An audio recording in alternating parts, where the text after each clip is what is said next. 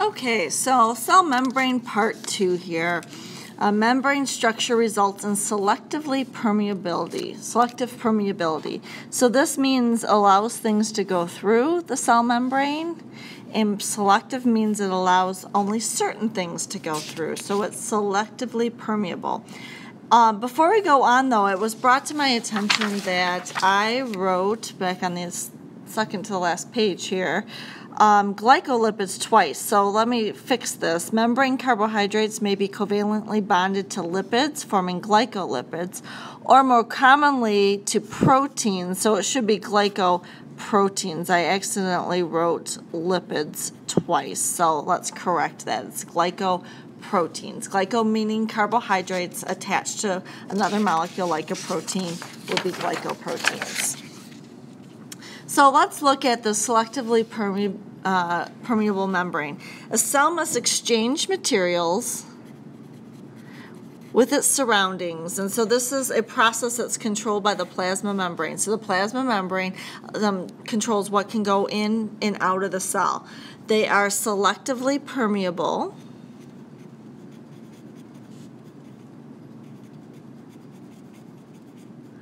regulating the cell's molecular traffic. So let's look at the major components of the cell membrane and talk about this permeability.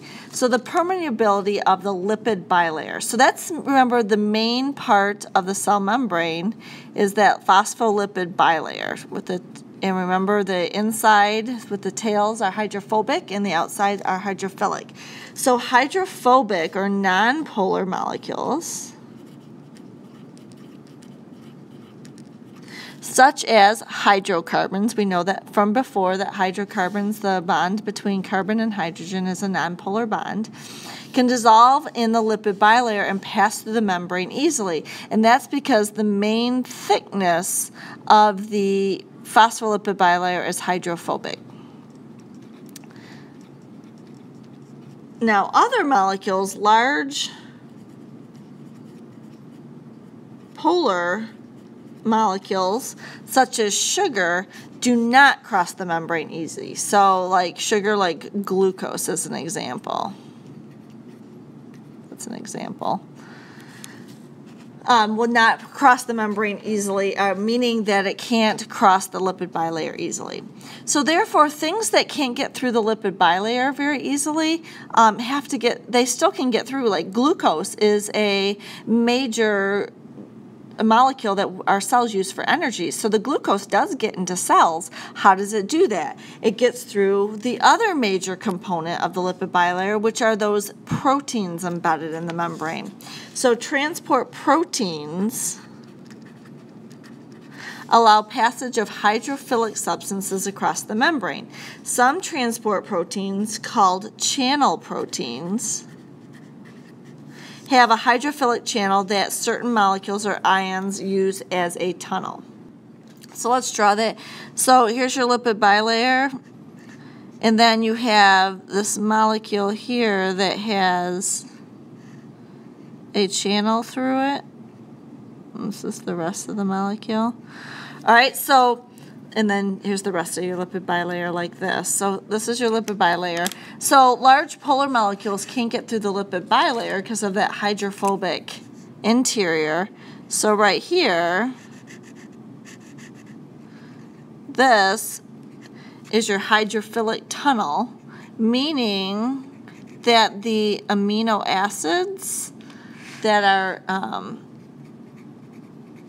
make up the protein in the interior are hydrophilic. So therefore they either have polar R groups or electrically charged R groups, so they're hydrophilic. And so then you're creating a little mini environment in here that's hydrophilic that allows something that's hydrophilic to pass through that membrane so it doesn't have to go through the lipid bilayer.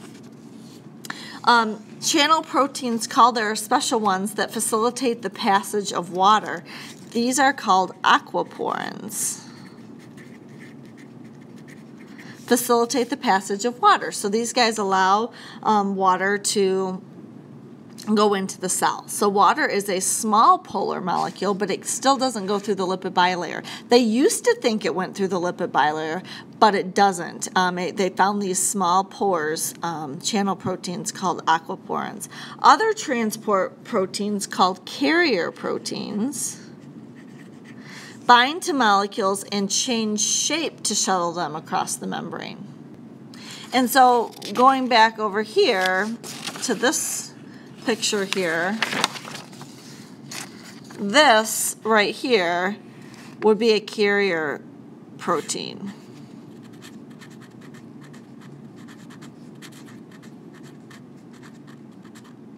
This would be a channel protein that we're just talking about. So carrier proteins change shape. So I'm going to try and attempt to draw that here. Let's go back to the carrier protein. So you have your lipid bilayer, and you have molecules on one side of the membrane. Let's say that we're going to go to the other side of the membrane. So what happens is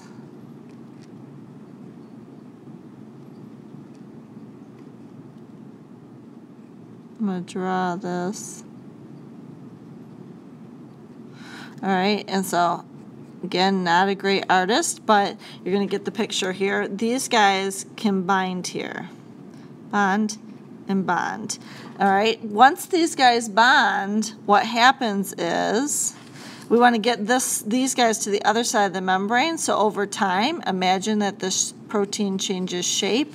And so now this side is going to be closed. And then let's say now we have the shape change here where we have triangles instead of those semicircles. And so these guys then will come out and go to the other side of the membrane. So let's say this is inside and outside the cell, inside, outside the cell. So therefore, we've just gotten these things outside of the cell, and that's by the changing of the shape of this carrier protein. So that's an example of that. So a transport protein, whether or not it's a carrier or a channel, is specific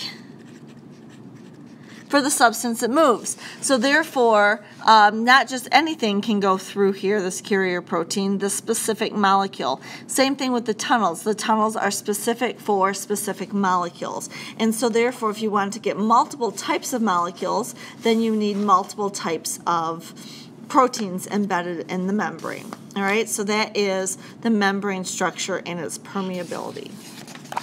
Next, let's look at types of transport in terms of what we call it, whether or not it requires energy or not. So passive transport is diffusion of a substance across the membrane with no energy investment. It doesn't require any input of energy. So diffusion is a tendency for molecules to spread out evenly into the available space. So although each molecule moves randomly, diffusion of a population of molecules may exhibit a net movement in one direction. So net means that you may have some moving back, but you have more moving forward. So at dynamic equilibrium, as many molecules cross one way as cross in the other direction. So let's go through some examples with that. So this first picture here, we have these molecules of dye separated. On one side, you have water. The gray is the water, and these molecules of dye are dissolved in the water. So you have water molecules and you have dye molecules. On the other side of this membrane, notice this membrane here, has just plain water, so there's no molecules of dye. And notice that the membrane has, I'm going to put here just to show you that they have pores, all right? So therefore, there's openings of a certain size. And basically, in this case here, this membrane, as long as the molecules are small enough to move through these pores, they can move from one side to another. So all molecules have kinetic energy. So the molecules, the water molecules are bouncing around, the molecules of dye are bouncing around, and so on. And so what this is showing you is the molecules of dye moving. And so these arrows are showing you it bouncing around. So some of the molecules bouncing, some may hit the membrane and bounce back and ricochet off. So that's what these pictures are showing you. But some of them randomly move and hit this pore, and when they hit to the pore, they get to go to the other side. And so therefore, we start to see some of these molecules of dye on the other side. And so if this was water, we'd start to see the water become a lightly colored here. And so then what happens is these molecules continually move. They all have kinetic energy, the ones on this side as well as this side. So they're moving, and so some more molecules on the left hit the pores and move over. But notice that some of the molecules can also move from right to left because they're still bouncing around randomly, and it's possible that they hit the pore and move back to this side. And so therefore, that's what it's talking about, exhibit a net movement in one direction. So in this case here, we have more diffusion going in this direction. I'm going to do a big arrow here. All right, more diffusion going this direction. And then we have less diffusion. Let's do a smaller arrow going in this direction. So you have less diffusion.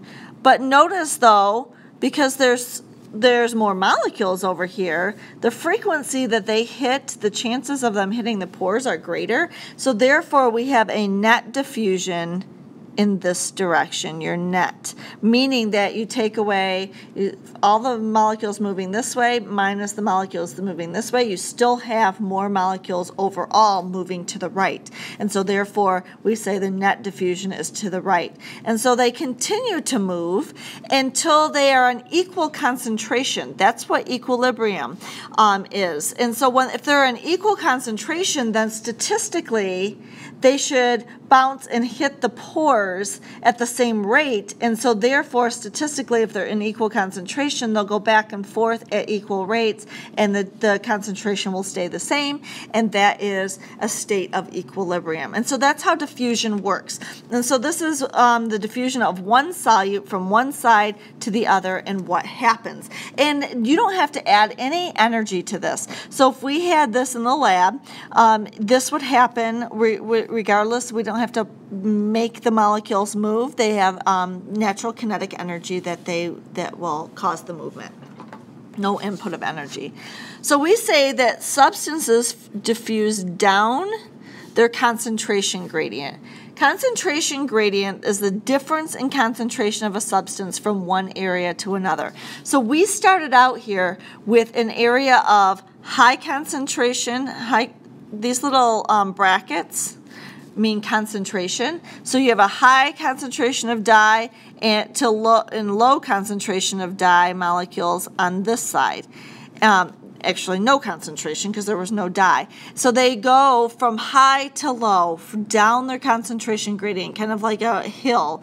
And so, so by the time they reach equilibrium, is there a concentration gradient here? No, there's not a concentration, so therefore there's going to be no net diffusion in one direction or another because they're going to be diffusing equally. So therefore no work must be done to move substances down the concentration gradient. We don't have to have that input of energy for them to do that. The diffusion of a substance across a biological membrane is considered passive transport.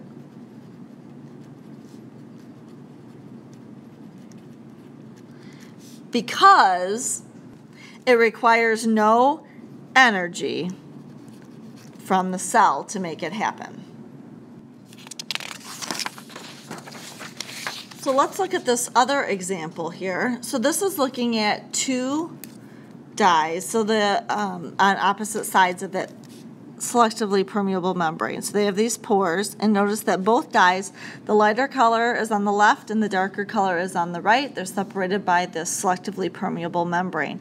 So the arrows down here correspond with the colors. So the lighter arrow corresponds with this molecule, the darker arrow corresponds to this molecule. So you can see that this one has a higher concentration of the lighter molecule on the left, so its net diffusion is going to be to the right, and this one has a higher concentration on the right, so its net diffusion will be towards the left.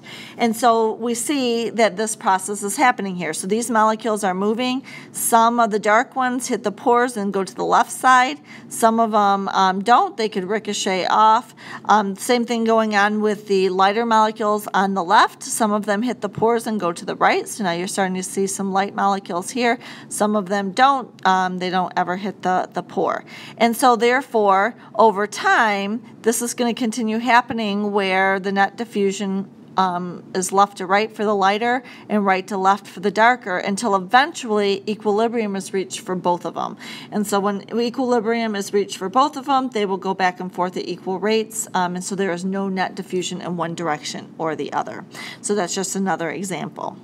So we just talked about the movement of dye in water. We never even talked about what's going on with water. So let's look at the effects of osmosis on water balance. Osmosis is the diffusion of water across the selectively permeable membrane. So movement of water from one side of the membrane to another. The direction of osmosis is determined only by a difference in total solute concentration. So how you think of water concentration is by how much solute there is. So for instance, we could have a solution, and if it has no solutes in it, whoops, I'm off the thing here. Let's say it's 100% water, that means it's 0% solutes. So if there's no solutes on there, that tells you something about the water concentration, because the water concentration then is all water. If there's no other molecules, if 100% of the molecules in the solution are water, then that's the highest concentration of water you can get.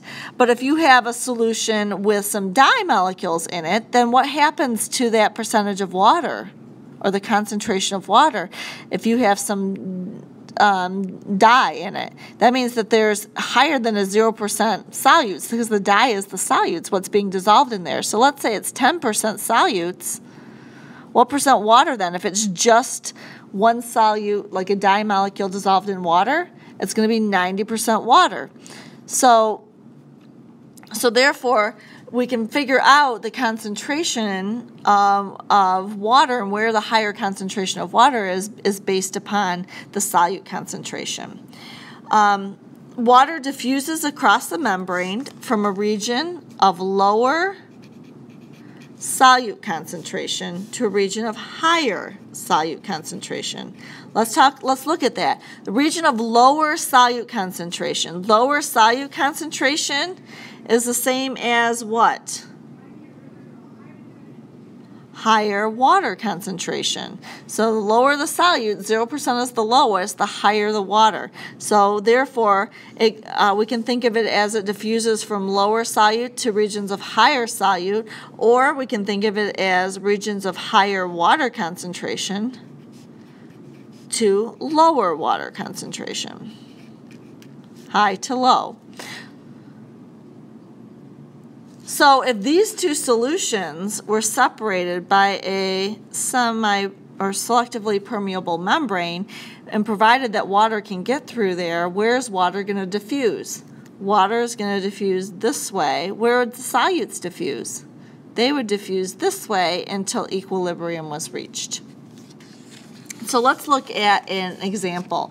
So this is called a U-tube. It's a piece of glassware, all right, shaped like a U, very different than the website. And it's separated by, down here, a selectively permeable membrane. So let's read this here. It says, sugar molecules cannot pass through the pores of this membrane, but water molecules can. So what you have is a sugar and water solution. So on one side and a sugar and water solution on the other side. The little dots here are the sugar molecules. So you have sugar molecules on either side, and they're trying to show you that you have the same volume of water, all right? And they're telling you that this side has a higher concentration of sugar. So more sugar molecules per volume that are per like milliliter or something than this side. So this one has a lower sugar or solute concentration. Sugar can't pass through. So sugar, all of these sugar molecules on this side are going to stay on the left. All these guys are going to stay on the right. What can move is water. So then what you have to do is say to yourself, where's my higher water concentration? On the left or the right? Can you tell me that? Pause it if you need to. I want you to think through this. So this has a lower solute concentration. That means that of all the molecules here, more of them are water. So therefore, the left side is going to have a higher concentration of water than the right side. So therefore, the net diffusion of water, that's what this arrow here is showing you, is that water will move from left to right. So water will start diffusing through in order to reach equilibrium. So then it will continue to diffuse. Notice here the volume goes up on the left side, or sorry, the right side. That's because water's moving. And so that's what we see here, that down here is we're looking at this right here, this box right here blown up. So we're looking at the molecular level, what's going on here. And so you have this right here, you have solutes, all right, and this is a solute right here. This is a solute. All right, so this is your sugars, and this is a little bit of the sugar molecule. Look at what happens here. On the right-hand side, you have the higher concentration of sugar. And if you remember from the water chapter, that water will form a hydration shell. They hydrogen bond to the charged areas of the sugar molecules. So all these little water molecules right here are sticking to these sugar molecules. And so what happens is then there are less water molecules on this side to be bouncing around that are free and not involved in dissolving the sugar. And so therefore less water molecules will hit the pores, and therefore less water molecules will go from right to left. On the left side, there's just fewer solutes, so the water molecules, most of them aren't involved in dissolving the sugar, so they're not attracted to, or they're not hydrogen bonded to the sugar, so they're free to move about, and so therefore, because more of them are free, they have a greater likelihood of hitting those pores and moving from left to right. So therefore, if we look at the diffusion, more water molecules are going to be moving to the right-hand side than to the left-hand side because there's less solutes, and therefore they're free to move. And so therefore our overall movement of water is from left to right, and that's why we see this go up, and it'll go up until equilibrium is reached, until you have the same concentration of water molecules on the right side that are free to move around that you do on the left side, and then they will go back and forth equally. And so that is what we call osmosis, the movement of water through a selectively permeable membrane. So let's turn the page here.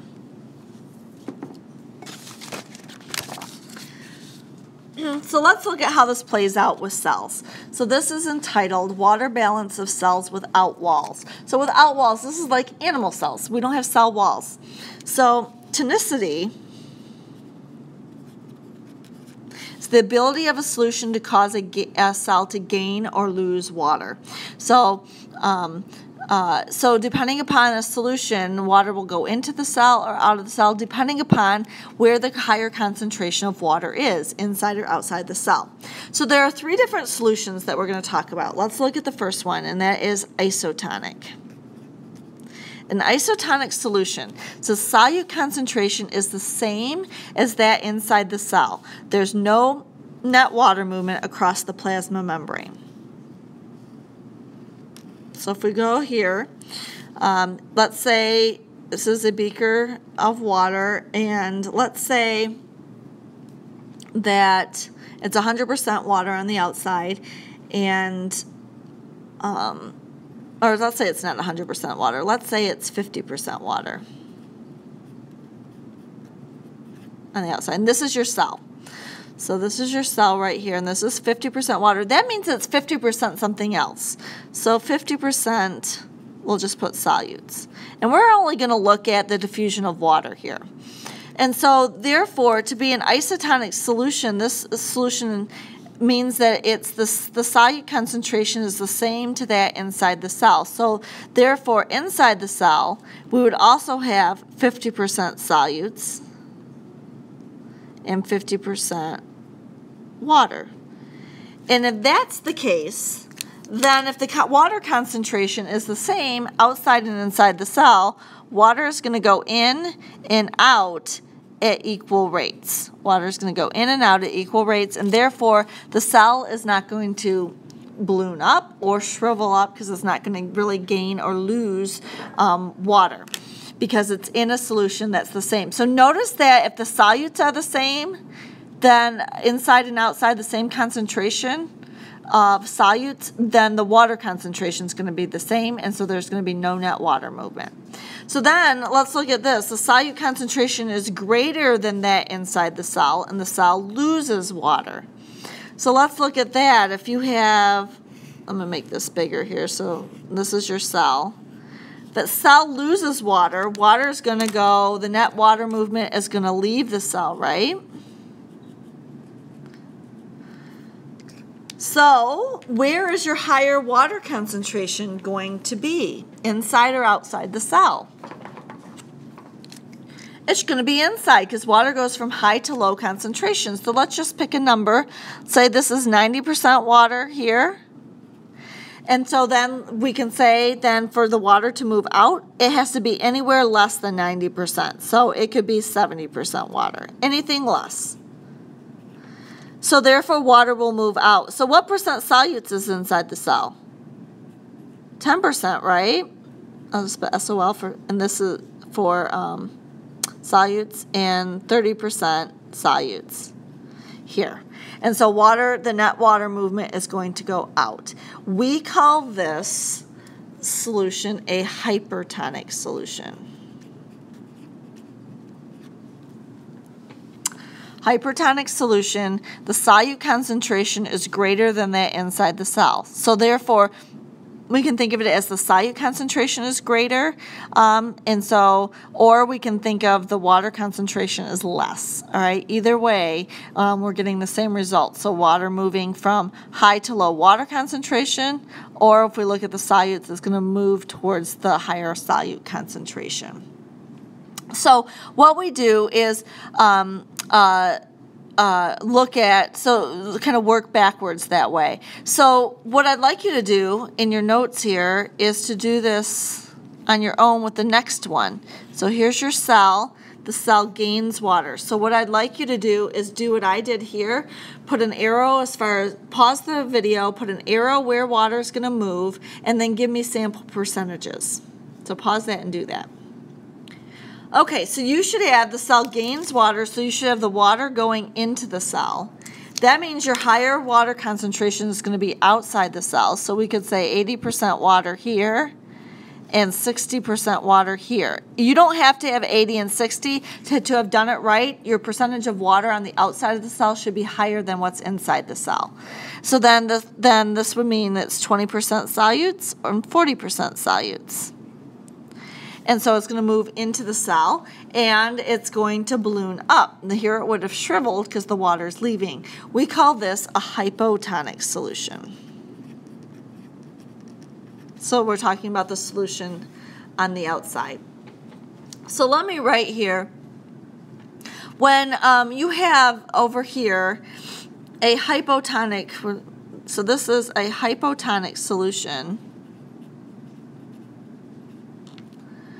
and out on the outside. So we're talking about this solution on the outside. But let me talk about, let's go back up to this example here and talk about the relationship between the words hyper and hypotonic. So in this case here, the solution was hypertonic, right? On the outside, it's a hypertonic solution. The solute concentration is greater than inside the cell. So let's say here, the solution is hypertonic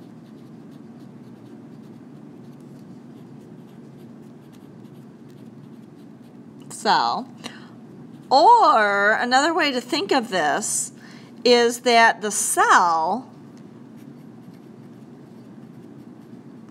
is hypotonic to the solution. Hypotonic.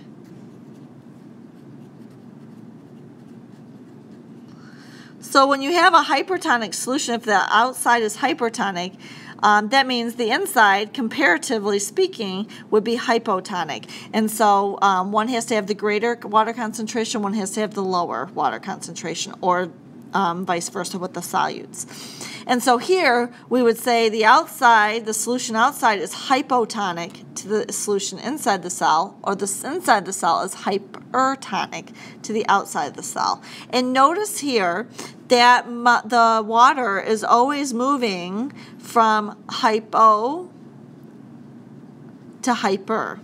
Hypotonic is going to have this greater concentration of water to hypertonic. All right, and so when you have a solution that's one or the other solution that you're comparing it to will be the opposite, and water flows from high to low or hypo to hyper.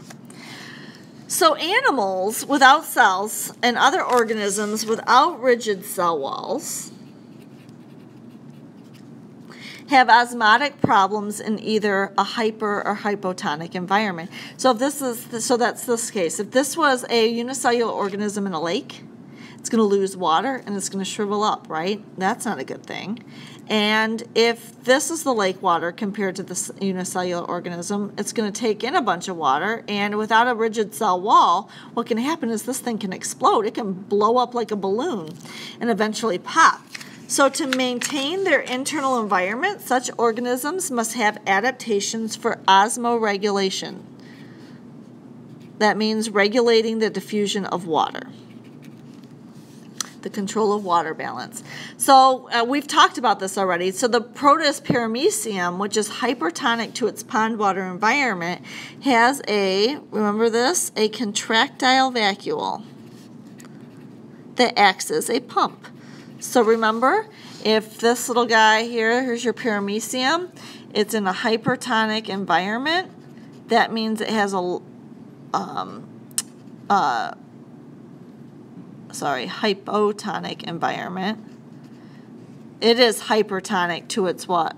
So it's hypertonic inside, which means that it's hypotonic outside, which has a greater water concentration. Greater water concentration, which means water is going to go in. So remember, they have those little contractile vacuoles that the water goes in and then they contract and squirt the water back out. So these guys will never blow up and explode. So that's a protection measurement. Plant cells don't need that. So cell walls help maintain water balance. So a plant cell in a hypotonic solution swells until the cell wall opposes uptake. The cell is now what we call turgid. It's very firm. So remember that you have this cell wall, all right, and you have the cell membrane under the cell wall. Actually, let's put that in a different color here. So this is your cell membrane. This is your cell wall. So if it's put in, let me get a different color here to do the water. So if it's put in a tonic solution, that means it has the greater water concentration outside the cell.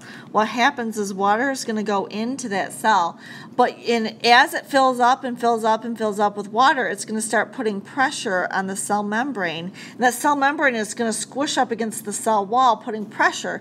But eventually, that cell wall won't let it expand anymore. So that cell wall is going to be have a lot of pressure against it, but it won't let the pressure increase to a point where it'll explode. So therefore, this is what we call the plant cell turgid. And plant cells like this state because this helps. Remember, plant cells are plants. When we look at a stem, are many, many smaller, plant cells put together.